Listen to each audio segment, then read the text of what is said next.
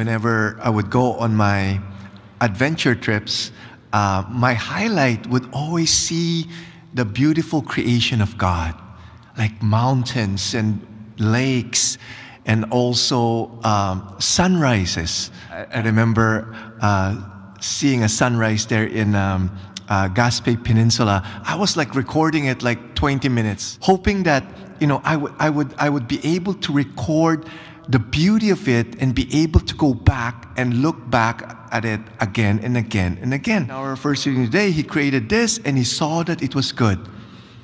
If it is good for God, of course, it will be good for us too. But the crown of God's creation are human beings. And he can't help but gaze at us.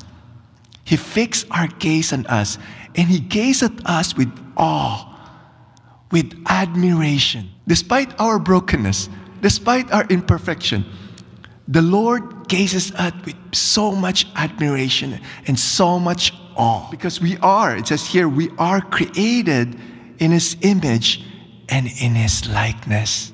For us human beings, we can't just take our lives by ourselves. In Canada, we have this MAID. What's MAID? For those who are watching online and who are from another country, MAID is Medical Assistance in Dying. It's being offered by the government since March 17, 2021. And by March 17, 2024, it's going to be open. It's going to be offered to those who have mental illness, to those who are depressed. I suffered from depression back in 2018. If MAID was available during that time, it was so tempting for me to avail that, just to end all the suffering that I was like experiencing.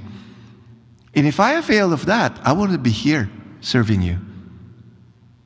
And we have a lot of people in our lives, our family, our friends, who are struggling with depression. And the government is offering a permanent solution to a temporary problem. God can heal depression. God healed me of depression. I have no depression right now. It was just a temporary problem for me. But I was like really tempted to take my life. And it's a permanent solution, right? And it's not a good solution really, right? Because it's going to hurt a lot of people. Whenever we see depressed people in our lives, we must have great compassion because they are really carrying a big cross. A big, big cross. But the solution that we need to offer to them is God himself. As they experience more the love of God, it will really help their depression. And usually, depression has to do with addiction. So if people are being set free from addiction, they will be set free from depression. A lot of people are suffering from depression because of the woundedness that they experience from their family or in their past. And if we offer them inner healing, so that they won't continue to believe in the lies that they've been believing when they were growing up. By that, they would be set free from depression. And I'm not, discounting the help of counseling. Counseling helps, really.